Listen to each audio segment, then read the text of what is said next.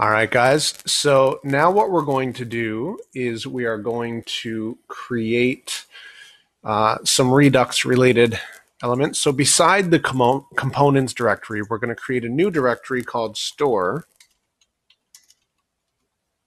And inside store, we're going to create a folder called actions and a folder called reducers. And then inside reducers, we're going to create a new file called index.js.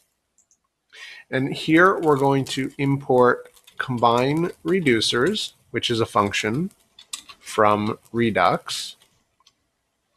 And we're going to import auth from auth reducer. We are going to have more than that, but for right now, this is fine. Let's export default combine reducers.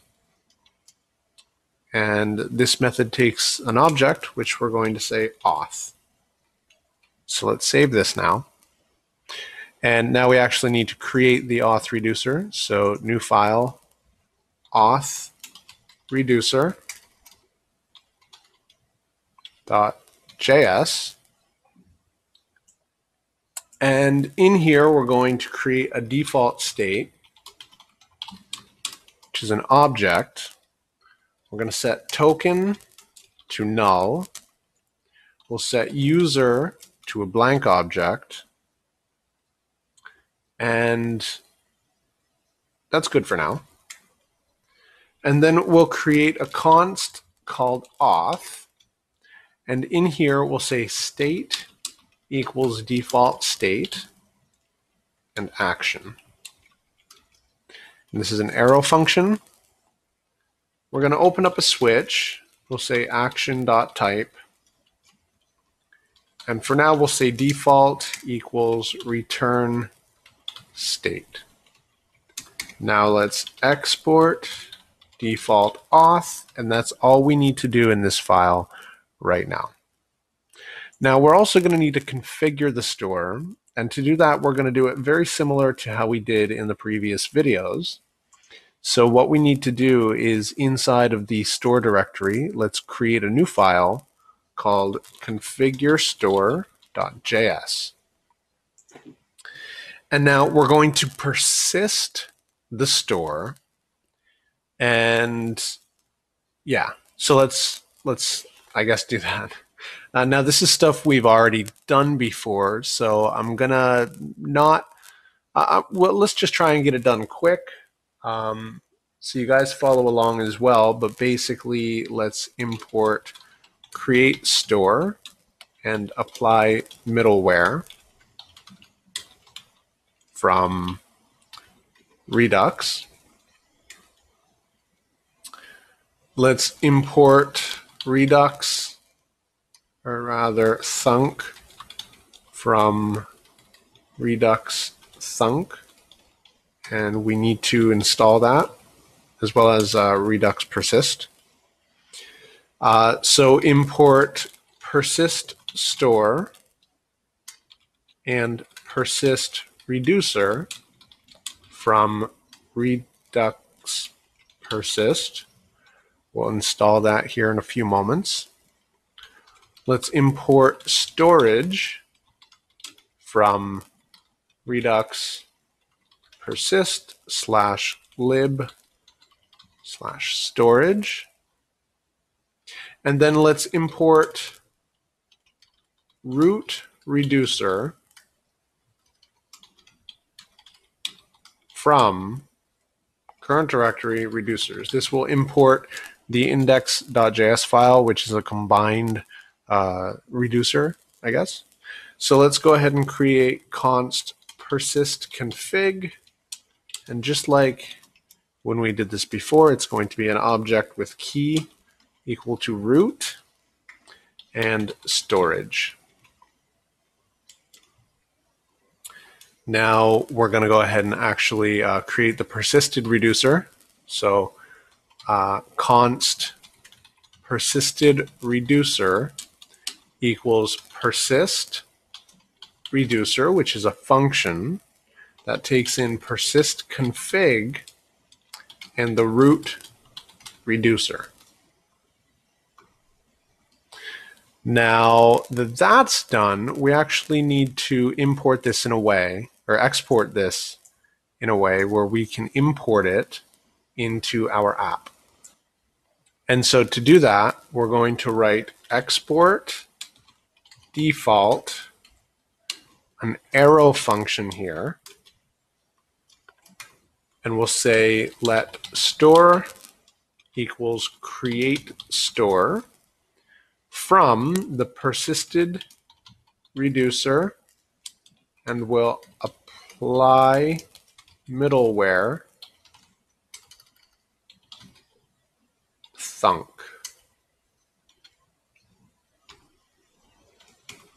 Now we'll create the persister. It's going to be equal to persist store, and it's going to persist our store. And then we're going to return store and persister.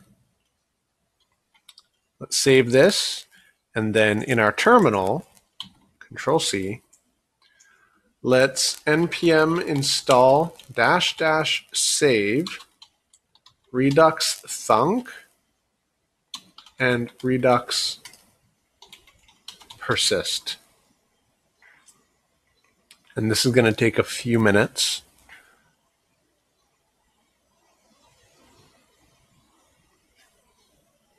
All right, so let's run npm start again to get our app running again. And then in the index.js file of the actual application, so at the top level, source/index.js, we're going to open this here, and we're going to import root reducer from store reducers. We're going to import provider from React Redux. We're going to import configure store from store/configure store. We're going to import persist gate from redux persist / integration/react. There it is. And we'll say const store and persister from configure store.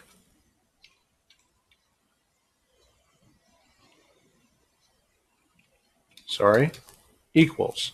That looks, there we go. All right, and then what we need to do is inside this render statement, we're going to create a provider, and store is going to be equal to store. And then inside the provider, we're going to also embed a persist gate. Loading is going to be equal to null, and persister is going to be equal to persistor. And then we just put app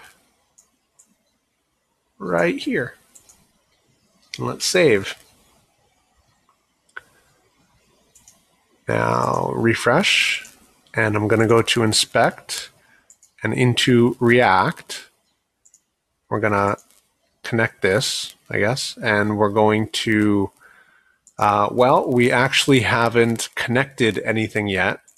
So in this instance, in app, we're going to import connect from React Redux. And down at the bottom here, we're going to say const map state to props equals an arrow function that gets the property state. And we're going to wrap it with brackets and return an object. So in this case, we're going to say dot, dot, dot, auth. And then we're going to say const map dispatch to props equals an arrow function that gets dispatch. We'll say nothing for now.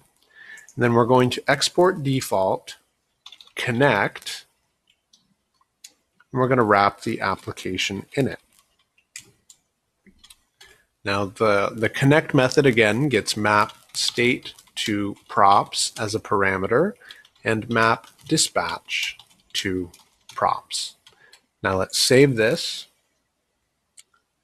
And in our application, it says auth is not defined.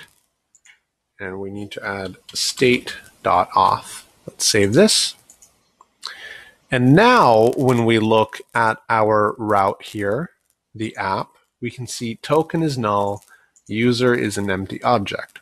So we've got our Redux store set up, a very basic one for right now. We're going to have to create another reducer and some actions, and we will get to that in the next video.